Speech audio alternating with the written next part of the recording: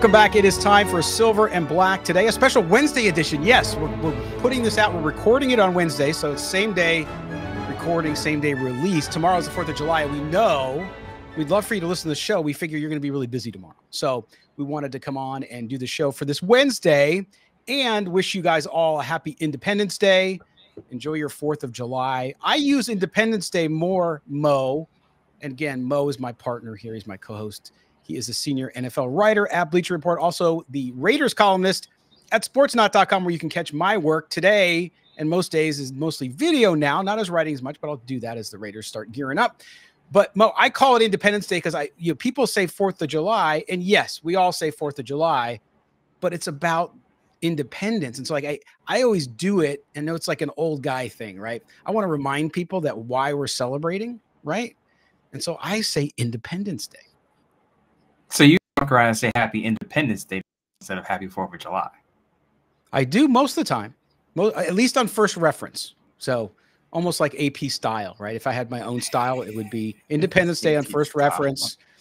The writers out there understand that. Yes. And 4th of July on second reference would be acceptable in my guidebook. So there you go. But I hope everybody's enjoying it tomorrow and that you have fun. If you have to work, one of my younger sons who's in high school is working tomorrow, and he's like, "Oh, I had to work on the 4th of July." I said, "Yeah, welcome to the real world, pal." So he's going to do that, but I hope everybody is going to have fun, and I know everybody will have good food and do that. I got the smoker ready to go. I got all kinds of meat, Mo. I'm ready to fire up the smoker. Although it's supposed to rain here in Cincinnati, so I don't know how much I can smoke in the rain. It's not a big deal. It's just it's less than ideal. Unless you're in Chicago. Don't forget to put ketchup on your glizzies or hot dogs, whatever you want, wherever you call them tomorrow.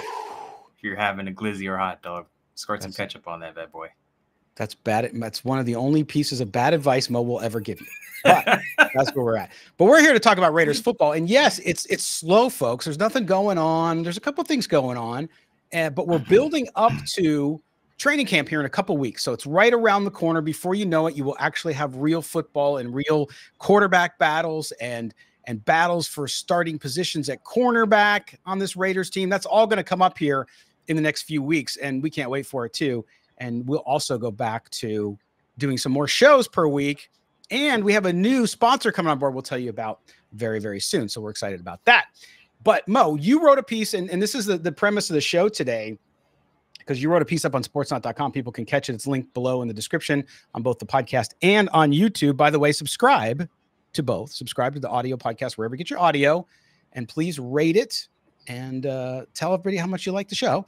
And then number 2 is if you're watching us on YouTube or Rumble or Facebook or X, like the video there, subscribe to the channel. YouTube's the best experience, so if you can go up there and do that, we would certainly appreciate it. But Mo wrote this piece on Sportsnot about this, and so that's what we're going to do. We're going to talk about what Raiders, this is a projection, right? What Raiders, based on what we saw last year, based on what we've seen in the offseason, what Raiders are going to be better than they were last year? Who's going to be the most improved players on this roster? And I love this, Mo. It's a perfect kind of piece to talk to, because you're piecing it together, right? We don't have anything, any current play or camp or anything like that to talk about. But what we do have is what players made some bit of a jump last year, improved their performance, got more consistent. And so we're going to go in on this, and your piece talks about it. And I couldn't disagree with the 3 people you picked. Although I think there's a couple more I'm expecting to be better as well.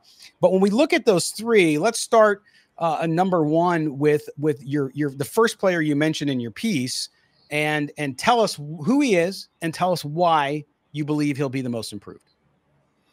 Zamir White, most improved player in my opinion will be on Raiders roster will be Zamir White, simply because he has the avenue to do it. He's going to be the starter. I know the Raiders signed Alexander Madison, but the departure of Josh Jacobs pretty much paves the way for Zamir White to be the guy. Now, we saw a little bit of that in the last 4 weeks of the previous season. I believe he averaged over 4.7 yards per carry. So I had my doubts about Zamir White because he didn't look anything special in the preseason and in spot duty. But when he has a high volume of touches, he's shown that he could be the guy and produce at an optimal level. So I think he'll be fine as the lead running back. Will Alexander Madison get some touches? Yes. Will Amir Abdullah or Dylan Albee get some touches? Absolutely. But Zamir White, to me, is a dark horse candidate to be within the top 5 in rushing yards this year, assuming that the Raiders hand the ball, because we know AP Styles, he wants to run the football. Now, he has kind of hinted at that at press conferences. I get Devontae Adams is there, Jacoby Myers, Michael Mayer. They drafted Brock Bowers. You're hoping Aiden O'Connell takes a step. Gardner Minshew has a good season with the Raiders. But I don't think the Raiders are going to abandon the run game, because that's what worked for them when their offense kind of was on shaky ground last year. You hope it's a little better in the passing game. But I don't think they get away from that, because that's who AP is as a coach. He wants to help his team impose its physical will on the opponent.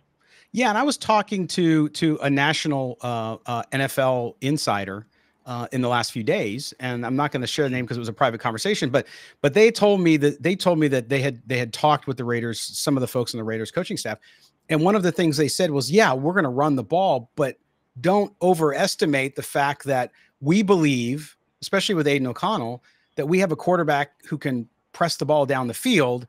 And we have the offensive weapons to do it. So I agree with you, though. I think that Zamir White, just purely because what we saw last year with increased reps, right? You talk about a running back and getting into the reps and getting into the rhythm. And I just think that he's made for that. And Alexander Mattison, I think, can play a good role, but I think he's going to play a role similar to what he did in Minnesota back in the day, where it was like, you're a 1B and we're going to bring you in to spell Zamir White. And when you do, you're going to be fresh. You're going to be additive to this offense. And so to me, that 1-2 punch, and then we'll see the rest of the guys, how they fit in. But I agree with you, Mo. I think he's going to be very much improved. And the next player we'll talk about, based on your list, is a reason why I think they'll run the ball well. Thayer Munford Jr. I know I had my doubts about him, but he filled in well last year on the right side, alternating with Jermaine Luminar, and on the left side when Colton Miller got hurt. Based on what the Raiders did this offseason, it's clear that they have a lot of faith in Thayer Munford Jr. being the starter. They didn't draft an offensive tackle until the 3rd round. Mind you, they waited till after they drafted a guard first in Jackson Powers Johnson, then drafted a tackle in DJ Glaze. DJ Glaze, being a rookie who may have some position versatility, is not much of a challenge to Thayer Munford at the right tackle spot. So Thayer Munford, you can pretty much pencil into that starting spot there. Now, he, again, played well in spot duty and fill-in duty. Now, as a full-time starter, you're expecting more out of him. I remember Vinny Bonsignor, our buddy at the Las Vegas Review-Journal, said the Raiders saw Thayer Munford, this is like 2 seasons ago, as a long-term starter at right tackle. And some people kind of dismissed it because he was a 7th rounder. But now you're starting to see that. And Tom Telesco, he took the job. He said that Thayer Munford is an interesting, intriguing player. So I think he has some position versatility. If he doesn't work out at right tackle, he'll probably shift over to guard. But he's going to get the first crack to fill in at right tackle and be the long-term starter there. Right, and I think you look at this too with the zone blocking scheme with Luke Getsy and what he's gonna do. Certainly puts it on. But I agree with you. I mean, they're showing a lot of confidence in him. And remember, he didn't have to. Tom Telesco didn't have to be married to Munford Jr. because he didn't draft him. Right? We talked about that many times on the show. It's like, it's not a guy you drafted, so you're going to look at him with a really critical eye. I believe. I think a talent assessor is going to come in and do that and say, okay, I don't have any connection to this guy. I'm just going to look at him, evaluate him based on the film, and then what I see when he gets out to camp. But he obviously likes what he saw, so much so, as you mentioned, they did something different in the draft. So to me, that speaks very highly of what he's able to do. And I think that offensive line, I think it's not as bad as people thought it was. The last 2 years, I think it's been that way. And I think it's gotten better. And yes, it has spots. It's had injuries. It's had question marks. No question about that. You always want to get better. But I think that I believe for this team to be successful and to put themselves in the position to get past that 8-9 win mark, if they can, is they got to have great offensive line play, especially with the quarterbacks they have. And so to me, that's going to be very important, and agree with that, that assessment that you made in the piece. The other thing really quick, Scott, is he played on the left side those last 4 games. He didn't give up a sack in those last 4 games. Gave up 5 pressures in one game, I believe, against Miami, but didn't give up a sack in those last 4 games on the left side as a blindside tackle. So absolutely. Yeah. So it's going to be interesting, and we'll watch it. All right, Mo, the third player you had on your list, and then I'll share with you maybe 1 or 2 players that I think are going to be not most improved if you consider the 3, but definitely there around the top 5. Tyree Wilson, it was more the obvious choice there, simply because top 10 pick, 7th overall last year. came off of a foot surgery last off season. We both agree that he's going to have a slow start to the season, started to find his way midway through around the Miami, Minnesota game, started to get some pressure, some sacks. Chicago, I believe he had his first sack in that game. But I think he's going to take a big leaps, even though he's not going to be the starter. And that leads me to my bigger point here. It was interesting talking about Tyree Wilson because outside of his draft status, I don't think there's a lot of pressure on him coming into the season. I think that's going to help him simply because he's not even projected to be the starter. Malcolm Kuntz, if we turn back the clock, Chandler Jones goes AWOL, the Raiders let him go, and we're wondering who's going to step up in that spot opposite Max Crosby. Turns out it was Malcolm Kuntz, and we're already talking about maybe Malcolm Kuntz deserves an extension right now. So the spotlight right now is on Malcolm Kuntz. And of course, Max Crosby is fantastic on the other side. But Tyree Wilson is going to be the third edge rusher. And he's not going to have the spotlight on him on every snap because he's not going to play the majority of the snaps on the edge. So I think that's good for him, having some of the spotlight off of him. And of course, coming into this offseason fully healthy. Yeah, that's awesome. No, and I agree with you. And I think that if you look at the expectations, and I know I saw somebody post a picture of him at the Max Crosby draft or not draft, his arms rushing camp. Man, like he's beefed up, which is good, as long as it doesn't interfere with his ability to be agile, right, at that position. But I do think that we'll see more out of him. And like you said, I think there's expectations for him, but I don't think this is like Cleveland Ferrell, where the second year you were expecting this massive jump, because really he's only played, I would say, a half year at full speed. And we saw him improve throughout the end of last season. So that'll be great. I'm going to add a couple to your list. And I know people will love this, and I'm not just pandering, but I think we're going to see a lot of improvement out of Aiden O'Connell. I think we're going to see that because, number one, he's going to be, and we don't know about, we've talked about it. The jury's out on Luke Getsy and the system and all that kind of stuff. We'll have to see how it works out. But I do think that if you look at where he started and what situation he was in last year, now he comes in, yes, he's learning a new offense, but I believe that with that improved offensive line, the things you're talking about now, with the running back who's going to be able to get it done, be able to take off some of that pressure, I think Aiden O'Connell at the end of the day will win the job, and I think he'll be improved. Is he going to be improved enough to get the Raiders to the playoffs? Don't know. But I do know, I think we'll see him be more consistent, which will be a huge jump for him, because that is one of the things that we didn't see last year was just some consistency and making sure that he's a guy who can go out there game in, game out and deliver it, not have the kind of games like he had against Kansas City where you don't complete a pass past the second quarter. Right now, those things happen even to good quarterbacks occasionally, but I'm looking for the consistency, and I'm looking for a little more accuracy. His decision-making is good, and he's got to be smarter in the pocket, and I think he will. See, and I know that was what people were going to say. Bo, where's Aiden O'Connell? Why is he not on your list of most improved? I know that was going to be the biggest question there. The reason I didn't put Aiden O'Connell on the list is because we don't know if he's going to start. No, 100%. I just played it practically where, you know, the guys that I know are actually going to play. So, yeah, Tyree Wilson isn't going to start, but you can have 3-4 edge rushers playing every week. You're not going to have multiple quarterbacks play. So, start yet. Jeremy Wilson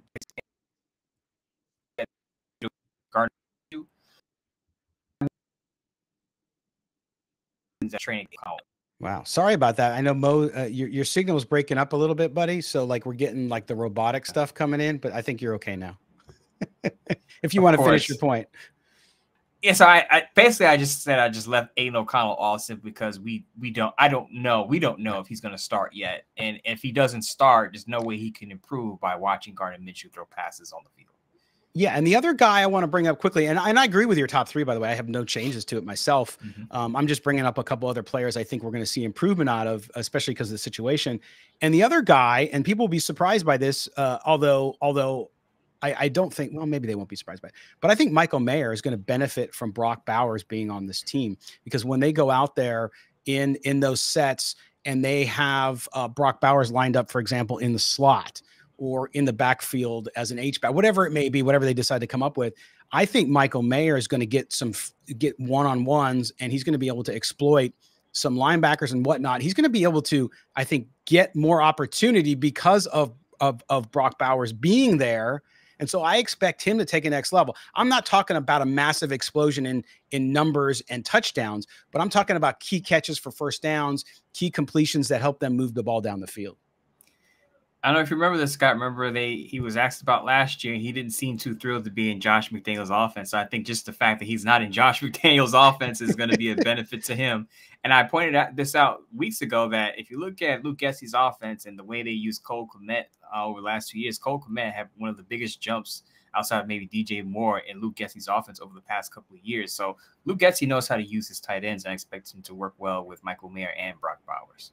Absolutely. And Michael Mayer, too, not only did he start last season in that offense with that coaching staff, but then he also started with the quarterbacks he started with. So we saw him obviously get better as the year went on. His blocking has gotten better. So I think he's one of those guys. But a lot, I think this is going to be a very fun camp. It's going to be a great opportunity for fans to kind of get really excited about what this team can do. And frankly, no matter whether you pick them having 7, 8 wins or you pick them having 10 or 11 wins, it's going to be really interesting to find out how this all unfolds.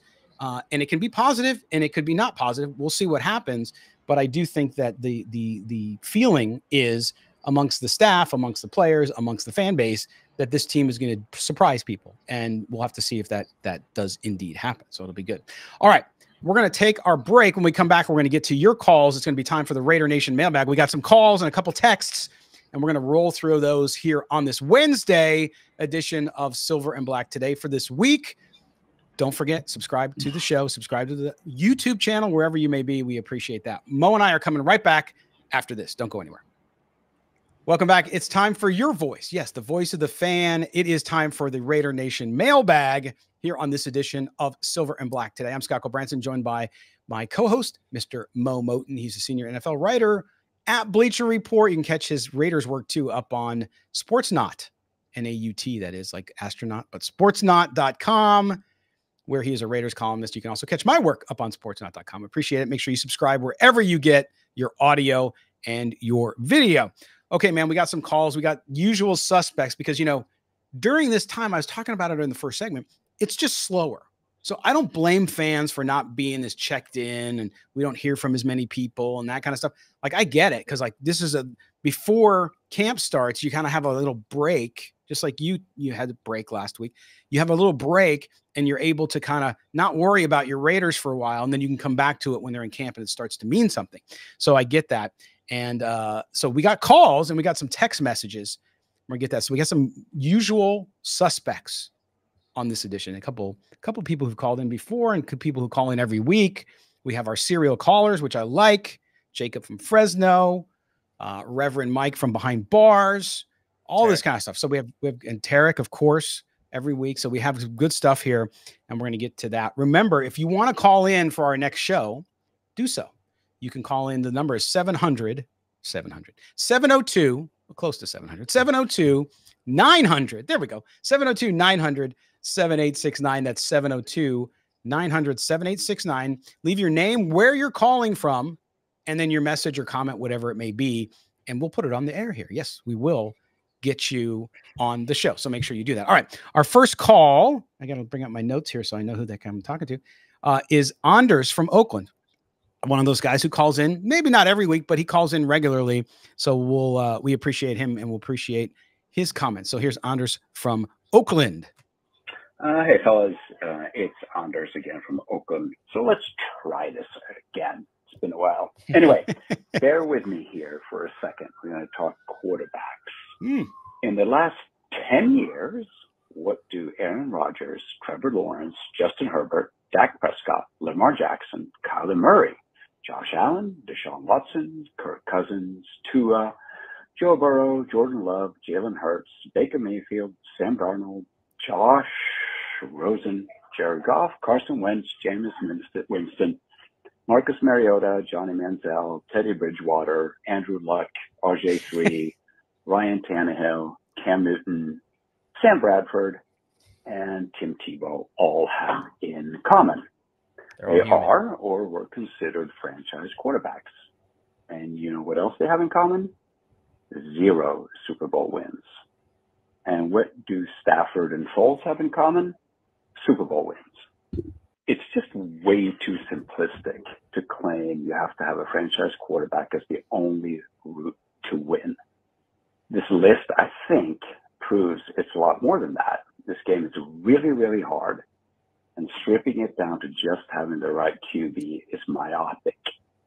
And even if you do find that franchise quarterback, one of the ones perhaps listed earlier, you still face a monumental challenge if you think that the only way to beat the Chiefs, for example, is to have a QB that can match or come close to match Mahomes. Good luck with that. You just can't out Mahomes. You got to take a different route. How can we beat them in a different way? And all you guys are saying, we got to have a quarterback that can match him. We got to have a quarterback. We got to have a quarterback. Well, if all of those superstar quarterbacks that I just listed couldn't win a Super Bowl, could there be a different path? I think so. We beat Mahomes with a quarterback that didn't complete a pass over the last 3 quarters. So you got to find a way to change the terms of the game. You can't play it on his or Andy Reid's terms. You're going to lose every time. You got to chase him. You got to have him run for his life. And I think that's what we're doing. We're going to focus on beating the living crap out of these superstar QBs. And as far as I know, it's the only thing that's worked. And frankly, that's how Eli's teams beat Brady's teams, by the way. And we can all agree that Eli was far inferior to Brady. So to me, to just say you can't do it without this superstar QB, well, there are a lot of superstar QBs that are out there and they haven't done it with those guys. I'm saying just go after them and take the initiative and just. All right, there it ended right there. Anders was going long, but hey, man, we appreciate the call. Some really interesting things he brings up here, because his point in naming all those quarterbacks, and he went through all of them exhaustively, I get what he's saying with that point. And I do agree that, no, you don't just get a franchise quarterback and you win a Super Bowl. Like, we've seen it. We've seen it throughout the league. You have to have complementary football, to his point. You got to play defense. You don't just beat the Chiefs because you have a better quarterback than Patrick Mahomes, because there's, as his point made, there isn't one. But if you look again at the Super Bowls over the last 10 years, the same period he's talking about, a lot of the same guys won the Super Bowl. And if those teams don't have that quarterback, I don't think they win it. Now, in the case of the Raiders, Mo, too, especially, I think that it's not just, hey, if you get a franchise quarterback, you win the Super Bowl. By the way, mention Joe Burrow. Joe Burrow's been to 2 AFC championship games in 4 years, and he went to the Super Bowl once. He didn't win it, granted, but I think Anders was leaving out there too that a lot of those guys have Super Bowl appearances, and they have playoff wins. You got to get in the playoffs to even get to the Super Bowl. So yes, but he brings up a good point too about the names that didn't work out. No question about it. We talk about that a lot on the show, but I do think in today's league, you have to have all the pieces together, right? You got to have the offense and defensive line. You got to have good units on both sides and skilled players. But to me, even though I don't disagree with a lot of what he said, I still think you have to have somebody who's going to at least get you to the stage where if they need to win you a game, they can do it. I think there are 2 different conversations being had here. So Anders is talking about winning a Super Bowl. And if you look at the last 2 decades, most of the Super Bowls are won by 2 teams. The Patriots with Tom Brady and Kansas City with Patrick Mahomes. Right. So it's hard to even kind of look at the last 2 decades because you had 2 superstar quarterbacks basically dominated the Super Bowl wins, 2 dynasties, basically one from one to looks like another happening in Kansas City. So I think for me, wanting a franchise quarterback, one, when do you identify a quarterback as a franchise quarterback? I don't think being drafted in the top 10 makes a franchise quarterback. You mentioned Josh Rosen. I don't think Josh Rosen should ever be considered a franchise quarterback because he didn't do anything to prove he was one. Right. Now, if you want to talk about Jameis Winston. Now, if you want to talk about Lamar Jackson, franchise quarterback, I believe he fits into that mold. Joe Burrow had, his appearances in the playoffs when healthy, franchise quarterback. Those guys have proved that they're franchise quarterbacks. Now, neither of them have Super Bowl wins, but what it does give you when you have a franchise quarterback is consistency. So my point is you want the franchise quarterback, quote unquote, because you want that consistency to be a competitor year in and year out. Yeah. If you just go to the playoffs one year, you don't make it back the next year, which the Raiders have done since 2016 twice, in 2016 and 2021. You don't have that consistency. Now, they had Derek Carr, who was the consistent piece at quarterback. But if you have an upper echelon quarterback like Lamar Jackson, there's a good chance that you're going to be a perennial playoff contender for the long term. You're not just playing to make the playoffs for one season. You're trying to sustain your success because you want AP to stay as your head coach. You want to keep that same coaching staff. You want to keep a lot of your pieces together, and you want that consistency. And that's what a franchise quarterback in a lot of cases will get you. And I mean, look, Derek Carr was a franchise quarterback. Is there any question that he was? Whether you like him or not, he was a franchise quarterback. Had the Raiders had better pieces around him, could he have taken? I know we always said this, even when Derek Carr was basically getting run out of town. I've always said that if he had everything around him, he could easily go to the Super Bowl and win the Super Bowl for the Raiders. He was good enough to do that. So maybe that plays up a little bit of Honor's point. Although Derek Carr, again, he was a franchise quarterback. He might not have been picked in the top 10. And that's the other thing too. I'm not saying when I talk about the Raiders finding a franchise quarterback, doesn't mean he has to be picked in the top 10, right? I mean, look at Patrick Mahomes. He was 10th, right? So he was right there he wasn't picked overall in the top 5.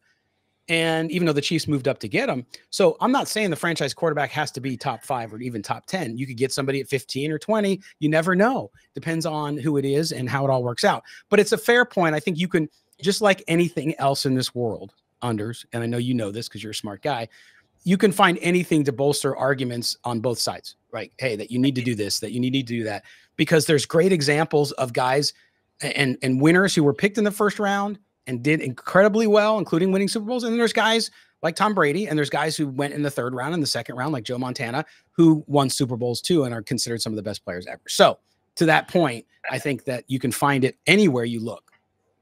I will say this to Honors, and don't get me wrong, Honors made some great points. Great point. And I want to say that just to preface this, that he made some great points. And in any given season, a team without a franchise quarterback can make the playoffs and even make it to the Super Bowl and possibly win it, depending on how things shake out. There are so many variables with injuries and trades that happen. But again, you want to be able to sustain being a perennial playoff contender. And if you look at the teams that are in the playoffs year in and year out, the Ravens, the Philadelphia Eagles, the Rams, and Stafford has gotten there. They have guys who are considered franchise quarterbacks. Correct. And I mean, you look at, and Matthew Stafford too is a great example, because Matthew Stafford was considered that guy coming out of college, right? Coming out of Georgia. He goes to the Lions, and we know how bad the Lions were a lot of the times he was there. But when he got to the Rams, he's a franchise quarterback. They traded for him. They gave up a lot for him, but he joined a team that was stocked. I mean, you had Aaron Donald, you had all those guys on that Rams team that won the Super Bowl. And when you look at that, you say, okay, so could somebody else of lesser talent come in and won with that Rams team? Maybe, because you look at his predecessor was there too. Goff was in the Super Bowl, didn't win it, but he was in it, and you saw him lead the team there. So it is, there's nuances there. So yes, sometimes we say things to Anders, I think here, like I will say, and I've repeated many times, that I don't believe at this point in time that Aiden O'Connell is a franchise quarterback. That does not mean that he doesn't prove me wrong. I mean, not everything's not black and white. We have opinions, and a lot of times they're wrong, and a lot of times they're right. So we'll see, and we'll figure it out. But I think the Raiders, they'll get some answers this year with Aiden O'Connell. And if they're answers they love, then they'll stick with him if he wins out the job, by the way. And if they don't, then they'll start looking for a quarterback next year. So it'll be interesting. All right, Anders, thanks for the call, man. We appreciate it. All right, next we are going to our good buddy. Get ready for your eardrums to be burst.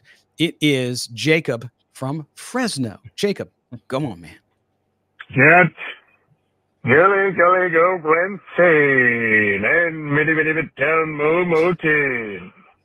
This is Jacob from Fresno. What's up, guys?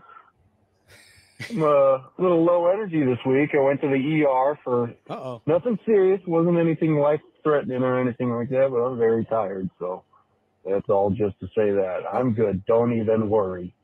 I'm good. It's an ear infection. I'll just say it. That's what it was. It was horrible. Awful. Unlike this season. This season's going to be great. We're going to be on top of it. But I got a couple scenarios for you. I want to run down the possibilities of this season, particularly at the position of quarterback. As per usual, my friends, we are talking about quarterback this week.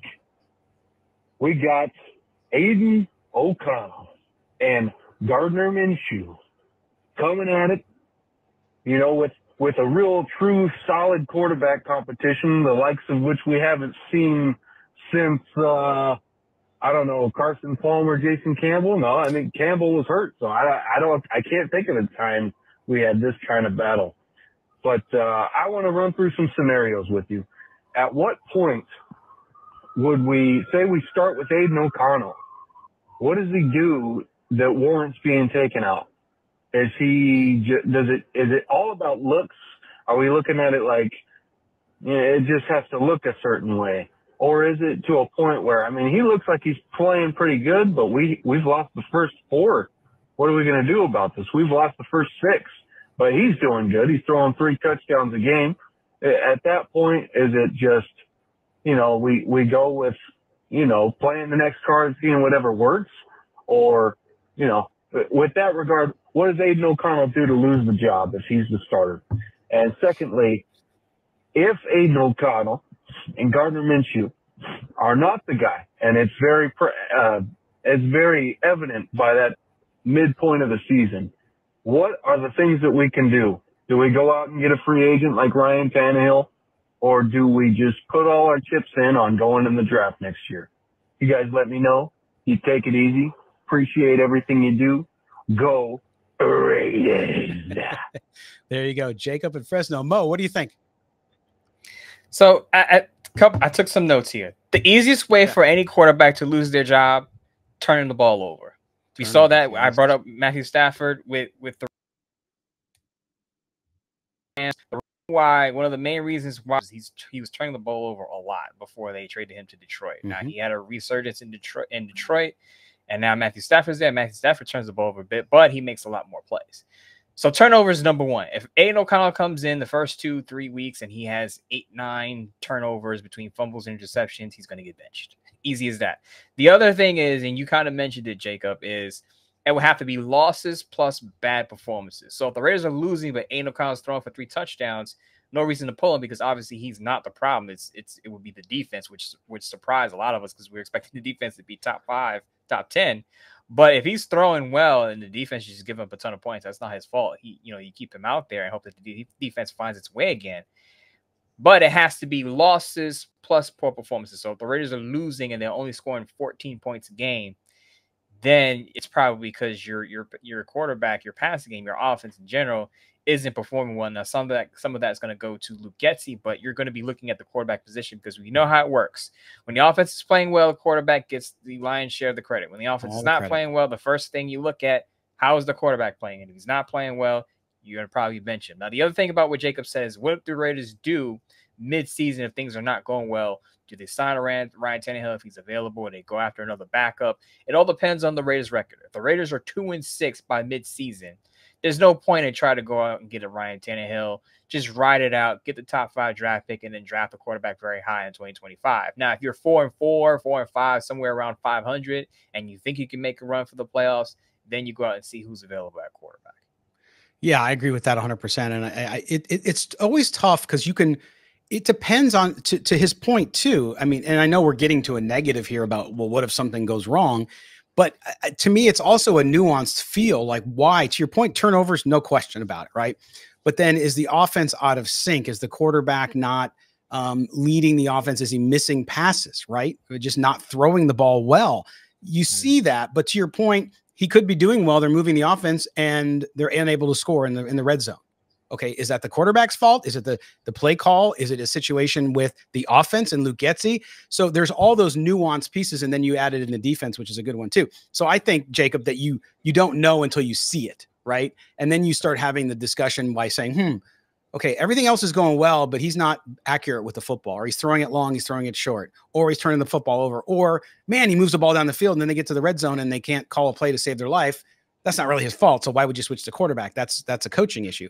So we'll have to see. And I think that's what will happen, is that you have to see a multitude of those things happen before you do it. And whatever the quarterback's responsible for, they'll make them own up to it. And if they need to make a change, they'll make a change. But hopefully whoever it is starting a quarterback doesn't have that issue. So the other thing we didn't mention is, let's say the offensive line is not playing well, and they're going to need a quarterback who can move a little bit more, and Aiden O'Connell's taking a lot of hits in the pocket. That would be another reason why you would switch to Gardner Minshew. While Gardner Minshew isn't Josh Allen out there, He's more mobile than Aiden O'Connell. And then if the offensive line is struggling and you can't get the run game going, you need a little more movement out of the quarterback position. You may think about a switch if Aiden O'Connell is not playing well and getting hit a ton in the pocket. Yes, 100%. All right, Jacob, thanks as always, my man. All right, now we go to Kenny down in Long Beach, California. Here's Kenny. Hey, Scott. Hey, Mo. This is Kenny Nautler from Long Beach, California. Thank you for taking my call. I actually left a voicemail earlier today, but kind of wanted to unsend that. But there's no such thing as that with the voicemail, so here we are. Anyways, I got you. Great stuff. I love the top 5 Raider QBs you guys pick. My list is basically the same, so I won't dabble in that. A couple things I want to bring up. Devontae Adams, why are people so fixated on still trading him? It doesn't make sense. He's still an elite wide receiver, and I believe he's the heart and soul of the offense now that Josh Jacobs is gone. But people still want to get rid of him. It doesn't make sense. You get people being like, "Oh, he old," or he's gonna get a big cap hit next year. We need to get rid of him, or let's trade for Brandon Ayuk. It's like, why would we trade for him? We'll have to give up assets and pay him also. It does not make sense. No, Devontae's not going anywhere. Let's keep him. But yeah, why are people like that? Also, team rankings. I know they're meaningless. They don't, there's just based off opinions, but for the sake of discussion, I saw JT the Brick repost something from X.com with Pro Football Talk. They had the Chiefs obviously at 1, but then they had the Chargers at 15, Broncos at 22, and the Raiders at 26. Like, what's up with that? Chargers are always overhyped. They got Wonder Boy, Justin Herbert, and Jim Harbaugh, the winner. But who else they got on offense? Nobody. And their defense, like AOC scored 4 touchdowns against them. Let's stop with that. And even though they got guys like Mack or Bosa's like the Mike Trout of the NFL, he's always getting hurt with all that talent he got. He can't even finish a season. So catch me with that. And then the Broncos, they have just as much questions on the quarterback as the Raiders, if not worse. But yeah, let's rank them higher than the Raiders anyways, even though they've never beaten the Las Vegas Raiders. So yeah, what's up with the media like that? Is that just a Raider hate thing? I know, like they have questions at quarterback, but still, they got better on defense. They got Christian Wilkins. They got Brock Bowers on offense. This team should be, I believe they should be better this upcoming season based on how AOC or Gardner Minshew do. Let me know what you guys think. And yeah, go Raiders. There we go. Kenny down in Long Beach. And Mo, listen, there's one thing I would say to you, Kenny, is I know the word gets used, Raider hate. I don't think it's hate. I think it's a lack of respect, because the media outside, and Mo, you always mention this, people who don't cover the Raiders every day, they look at the situation and they say, okay, rookie head coach, no matter how much you like Antonio Pierce, it's just, and people are very high on Antonio Pierce. They're just unsure of how he's going to do. They just don't know yet. It's an unknown, right? They're not saying he's going to do bad. They just don't know. Number 2 is the quarterback situation. Absolutely. And Denver's quarterback situation is worse, but Sean Payton's the coach. So they're betting on the coach there. And I agree. I don't think there's any way the Broncos will be better than the Raiders. That's just my view. But to your point, I think that when you look at it from that perspective, from the outside, again, you look at what's happened with the Raiders, the lack of consistency in the front office, with coaching staff, quarterback. They haven't been able to figure it out since Carr left. And so you look at that and you say, well, I just can't put my faith in it. I think, and I'm not trying to make excuses for the people who are anti-Raider, if you will, because I think there are a few, but not a huge amount. And so when you look at that, then you say to yourself, okay, yeah, if I look in the division, and again, you're looking at the division through the lens of a fan, which is what you are. So you need to look at through the lens of a fan. But I think, again, you look at Harbaugh and the Chargers. I agree with you. I think the Raiders will be better than the Chargers this year. But you got Harbaugh and you have the quarterback. So they're instantly going to, and they've been in love with the Chargers, even though they never do anything for a long time. So I agree with that assessment. But Mo, when you think about the points Kenny brought up about this Raider team and where people think they are, explain what you think the reasoning behind it is. All right, if my summertime connection allows me to do it, Kenny, pull up a seat and I'll explain to you why this is going on with the Raiders. And I'm giving this insight to you through as a national writer also. So I know how national writers think when they put together these pieces, or national pundits think when they put together these pieces. The Raiders have been an inconsistent team for the past, 2 decades. So a lot of it is, and Scott mentioned it, a lot of people don't follow the Raiders year to year, week to week, even in the media business. So they're looking at the Raiders as a inconsistent team in the past 2 decades. They're going to continue to be inconsistent until they find a star quarterback. That's just how a lot of national writers think. Now, getting to the quarterback position, I understand why the Chargers, even though they're overhyped seemingly every offseason, why the Chargers are ahead of the Raiders. And I have the Chargers and the Raiders both hovering around 500. But if you look at Jim Harbaugh's resume, over 70% win percentage as a college and pro coach. And then you got Justin Herbert. I understand a lot of Raider fans believe he's underrated, but he is an established quarterback in this league, and they're going to give the Chargers the benefit of the doubt when the Chargers have their quarterback in place and you got a head coach who's won everywhere he's gone. I'm going to repeat that. Jim Harbaugh has won everywhere he's gone, so he's going to get the benefit of the doubt again, despite what the Chargers' history says about them being overrated. The Broncos, I don't understand from a writer perspective, but I understand if you don't follow the game. And I'll explain why. The Broncos obviously have questions like the Raiders do, and have more questions because they have questions on both sides of the ball because their defense wasn't that good last year either. But as you said, they have Sean Payton, who's won a Super Bowl again. It was with Drew Brees, who's a Hall of Fame type quarterback. But they also drafted a quarterback in the first round. So a quarterback drafted in the first round is going to get the benefit of the doubt over Aiden O'Connell, who was drafted in the fourth round. That's just how writers think. Okay, guy gets drafted in the first round, he's expected to be better than the guy who was drafted in the fourth round. That's just how it goes. And on top of that, as I said, that first round quarterback is paired with a head coach who won a Super Bowl. Antonio Pierce, as we said, this is going to be his first full season as a head coach, and he's got a fourth round quarterback or a guy who's been a spot starter or a backup. So Bo Nix is going to get the benefit of the doubt over Aiden O'Connell. The other thing is Bo Nix is beginning a lot of buzz, and I know this because I'm a national writer, so I've been paying attention to what's been going on out of camp. Tashawn Reed and The Athletic have said the Raiders quarterback competition hasn't really picked up. Both guys kind of struggled through mandatory minicamp.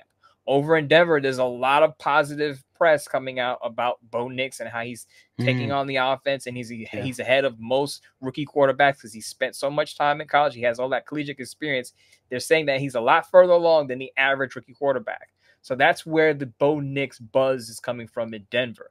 But I agree with you, Kenny. I don't think Denver should be ranked ahead of the Raiders simply because, one, they haven't beaten the Raiders since they got to Las Vegas, and two, they still have so many question marks that how can you put faith in that even with a first-round quarterback and a Super Bowl winning head coach? I'd have Denver probably at 26 and the Raiders higher, but I understand why the Chargers are higher because, again, Jim Harbaugh's resume boost that team up on the rankings. Right. Yeah, exactly. And it goes back to name recognition and history. Like you said, winning coach.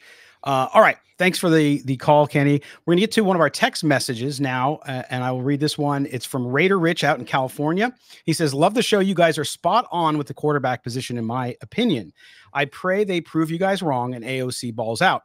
I believe not only will the defense have a top 5, but a top 3 defense. If they get average QB play, then they could win 10 games. I don't disagree. Getsy is the big question mark. If he can get Bowers and Mayer the ball and establish a running game, it takes a lot of pressure off AOC or Minshew. There is hope for us hardcore fans, though. I've been in an abusive relationship with the Raiders since 1986. They keep promising me they will not break my heart, but continue to. But I believe this is the year we turn it around. That's Raider Rich out in California. Good call there too. And it goes back. He says exactly what we say, Mo, which is, can Getsy get this thing going? Can they do what they need to do? So even if the quarterbacks aren't the best quarterbacks in the league, they're able to perform in the offense well enough, and the defense buoys this team so that they can get more than 8 or 9 wins. Yeah, absolutely. And it goes back to Anders' call, and I think Anders' call was a very good call. Any team in any given season can win 10 plus games, even with a shaky quarterback situation. You know, the Pittsburgh Steelers made the playoffs last year, and they ended with their starting quarterback as Mason Rudolph because they moved on from Kenny Pickett. Cleveland Browns, Deshaun Watson was hurt for basically half the season. They wound up in the playoffs with Joe Flacco. So we've seen teams make it to the playoffs with a quarterback that either didn't start the season or was a was a backup or coming off of his couch as Joe Flacco was. But for me, what I want to see from the Raiders, and as a fan growing up with the Raiders, I want to see consistency, because I didn't see much of that as a young Raider fan. Now, I watched the Rich Gannon years closely. We talked about that in our last show when we ranked our quarterbacks. Rich Gannon was the last quarterback I watched where I understood the game. Hostetler was the quarterback I first watched with the Raiders.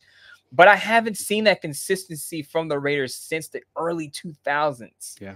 So I'm hoping that we're wrong and that Aiden O'Connell and Gardner Minshew, is at least serviceable, because then they can get the Raiders, consistently to the playoffs with this defense that they have. As Raider Rich points out, that could be top 3 in my opinion as well. Could be top of the league with that defensive line and Jack Jones on the back end. You don't need a spectacular quarterback. You don't need a Hall of Fame caliber quarterback. You don't need an All-Pro or Pro Bowl caliber quarterback with that defense. You just need decent quarterback play to get you through this year. Now, again, for the big picture, I hope, Raider Rich, you said this from 1986, the year I was born, I want to see Raider consistency. I want to see the Raiders be a perennial playoff contender again, as they were in the Rich Gannon years, because that will stop all of this, as Kenny talked about in his call, the Raider hate that you see. Yeah. If the Raiders start making the playoffs consistently, making the playoffs 2 years in a row, 3 years in a row, 4 years in a row, you won't see the Raiders ranked 26, 27, 28th in the league, because the Raiders finally turned it around, as Raider Rich wants to see, as I want to see, as a person growing up as a fan of the franchise. So we'll see what Aiden O'Connell or Gardner Minshew bring to the table. It could happen, in 1 year, it could be good, but I'm hoping that for a stretch of time, we see the Raiders back in the playoffs consistently. Would be nice for everybody involved. Thanks for the call. We appreciate it. And we're going to get, or I should say, the text. That was a text message, so we appreciate it. You can text us or call us 702-900-7869, 702-900-7869, and we will get you on next week's show. All right, the last call of the day is from Pastor Mike. Here's Pastor Mike behind bars. Hey, Scott and Mo. Pastor Mike behind bars on this beautiful, hot day in Eastern Oregon.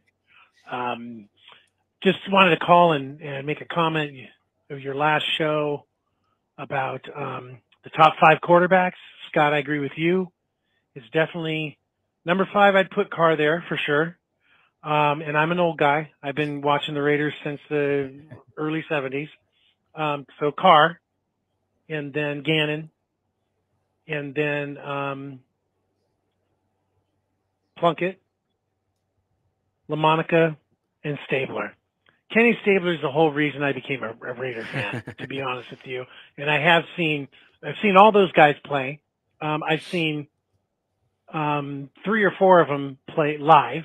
So that, in the stadium. So yeah, I would definitely agree. But Raider fans never say die. And I can tell you this, from watching Kenny Stabler, with 1 minute left, he can score twice. How he does it, I don't know. But to me, it was always like, no matter what, the whole time I've been a Raider fan, if they were behind by 2 touchdowns in the fourth quarter with maybe 5 minutes left, I'm thinking, oh yeah, absolutely. Maybe even 3 touchdowns.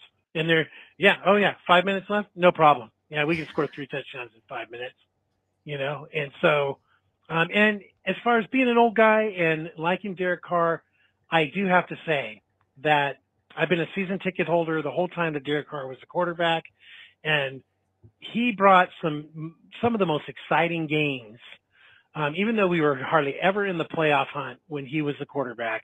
But there were games that I went to live that were just very exciting, and that he brought them back. Like, the one that comes to mind to me the most is against the Kansas City Chiefs, and in 2017 with the 3 untimed downs. I was at that game, and I was just losing my mind. It was awesome. So I do have to say with Derek that he brought some great, exciting, comebacks, and then he laid some eggs as well, which, I guess you take the good with the bad, right?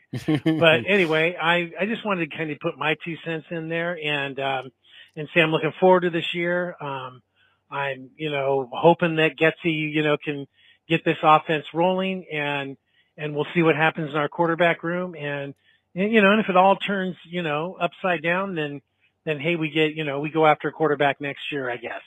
But anyway, I really enjoy your show. Appreciate you putting me on when you do, and I hope you guys have a great day. And we will talk to you soon. All right. Ray. There's Pastor Mike doing the Lord's work behind bars. Thanks for the call, man. And you know what? He brought up a good point there, Mo, which was about saying that when he watched Ken Stabler, and again, Ken Stabler's a Hall of Famer. Ken Stabler, it could be 3 minutes, 5 minutes in a game, and they're down by 2 or 3 scores, and you had hope that he could go down and do it, and he did it a few times, right? And I think that's because when people ask us, well, what's a franchise quarterback? That's a franchise quarterback, right? It doesn't matter where they're drafted, who they are, whatever. But if there's somebody who can take the team on their shoulders and lead you to victory, now it takes time and experience to do that, clearly. But I think that's what you look for in a quarterback. I don't care if he's first round or fourth round. That's what you need a guy to do. You need a guy to elevate everyone else around him. And again, I'm going to sound like a broken record, but this goes back to Andres call again about the franchise quarterback. Your franchise quarterback may not lead you to a Super Bowl, but he gives you a chance to win one. Exactly. And I go back to Baltimore with Lamar Jackson, Buffalo with Josh Allen, Dallas with Dak Prescott, Joe Burrow with Cincinnati. Where were those teams before those quarterbacks showed up?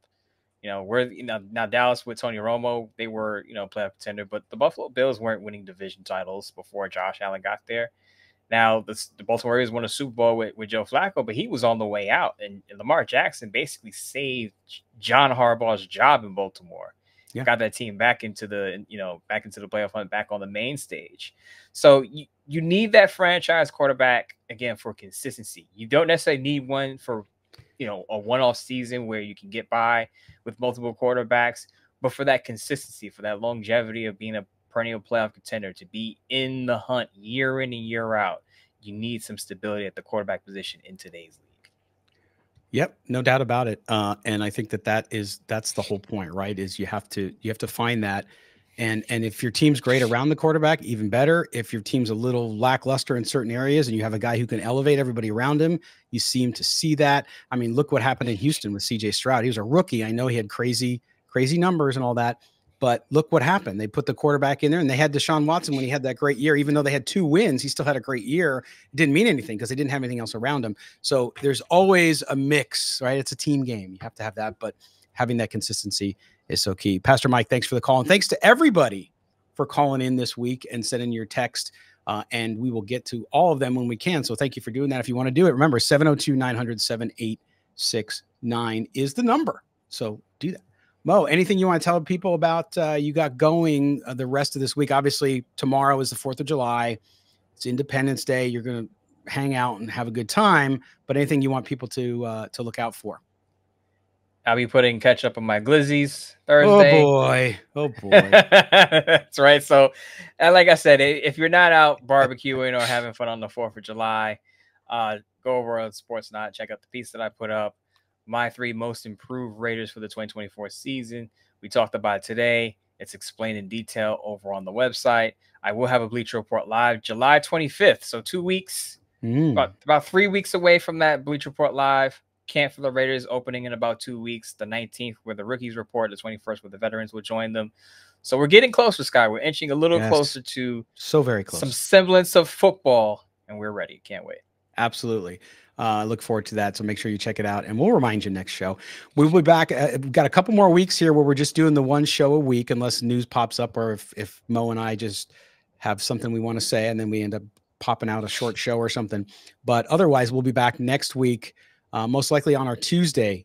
Usually, see, summer we're even a little inconsistent with the date, but that's okay. We wanted to get you this show before the holiday, so you have something to listen to if you want to tune out some of those relatives that might be a little too loud for you or whatever. There you go. But anyway, enjoy it. Please have a great, safe and sane Independence Day, 4th of July. Make sure if you're going to have a drink, I know I am. If you're going to have a drink, don't drive. Please don't drive. Find a way. There's too many easy ways to do that. Don't go out and kill yourself or others.